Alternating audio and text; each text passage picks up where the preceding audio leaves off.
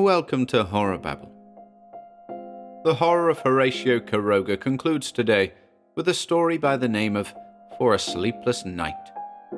We hope you've enjoyed the series, and be sure to visit the video description below, where you'll find a link to translator Nina Zumel's excellent blog, Ephemera.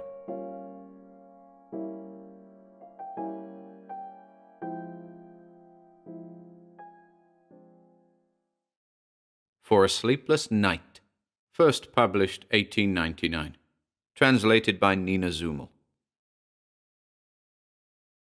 We were all surprised by the fatal news, and we were left terrified when a servant brought us details of his death. Although, for quite some time, we had noticed signs of instability in our friend, we didn't think that it could ever come to this extreme. He had carried out the most dreadful suicide without leaving a memento for his friends, and when we had him in our midst, we turned our faces away, prisoners of a horrified compassion. That wet and cloudy afternoon intensified our feelings. The sky was a dull grey, and a gloomy mist crossed the horizon. We transported the body in a carriage, crowded together by a growing horror. Night was approaching, and through the badly closed door a river of blood fell, tracing our path in red. He was lying on our legs, and the last light of that yellowish day fell full on his face, violet with bruise-like patches. His head tossed from one side to the other. At each jolt of the cobblestones, his eyelids opened, and he stared at us with his glassy, hard, and misty eyes. Our clothes were stained with blood, and with every jolt a slimy cold drool dripped from his lips onto the hands that supported his neck. I don't know what caused it, but I don't think I'd ever felt so disturbed in my life. At the mere contact of his stiff limbs, I felt a chill over my whole body. Strange superstitious ideas filled my head. My eyes stared at him with a hypnotic fixity, and in the horror of all my imagination I thought I saw him open his mouth in a hideous grimace, pin me with his gaze, and leap upon me, filling me with cold and curdled blood. My hair stood on end, and I couldn't help but give a cry of anguish, convulsive and delirious, and throw myself back. In that moment, the dead man slipped from our knees and fell to the floor of the carriage, where it was as black as night. In the darkness we clutched each other's hands, trembling from head to toe, without daring to look at each other. All our old childhood ideas, absurd beliefs, came back to life in us. We lifted our legs onto the seats unconsciously, full of horror, while on the floor of the carriage the dead man jolted from one side to the other. Little by little, our legs began to chill. It was a cold that arose from the floor, that coursed through our bodies as if death were spreading in us. We didn't dare move.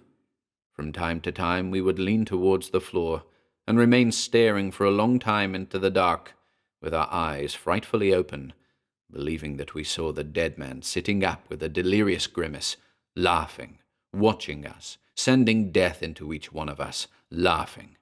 Putting his face close to ours, in the night we saw his eyes shine, and he laughed, and we remained frozen, dead, in that carriage that drove us through the wet streets. We found ourselves again in the parlour, all gathered, seated in a row. The casket had been placed in the middle of the room, and they had not changed the dead man's clothing, because his limbs were already very stiff. His head was slightly elevated, with his mouth and nose stuffed with cotton. On seeing him again, our bodies trembled, and we glanced at each other stealthily. The room was full of people crossing at every moment, and this distracted us somewhat. Only from time to time we watched the dead man, bloated and greenish, stretched out in the casket.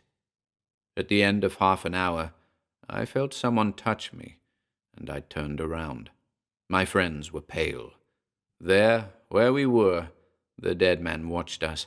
His eyes seemed larger, opaque, terribly fixed. Fate had brought us under their gaze, without us realizing, as if uniting us with death, with the dead man who did not want to leave us. The four of us were left weak and fearful, immobile before the face that from 3 steps away was turned towards us, always towards us. It was 4 in the morning, and we were completely alone. Instantly, fear overpowered us again. First, a trembling stupor, then a desolate and profound desperation, and finally a cowardice inconceivable at our ages, a precise premonition of something awful that was going to happen. Outside, the street was full of mists, and the barking of the dogs prolonged itself in a mournful howl. Those who have kept vigil over someone and suddenly realized that they were alone with a corpse, excited as we were, and have suddenly heard a dog cry, have heard an owl scream in the dawn after a night of death alone with him, will understand our distress, already affected by fear, and with terrible doubts at times about the horrible death of our friend. We were alone, as I said, and after a little while, a muffled noise, like a rapid mumbling, travelled around the room. It came from the casket where the dead man lay.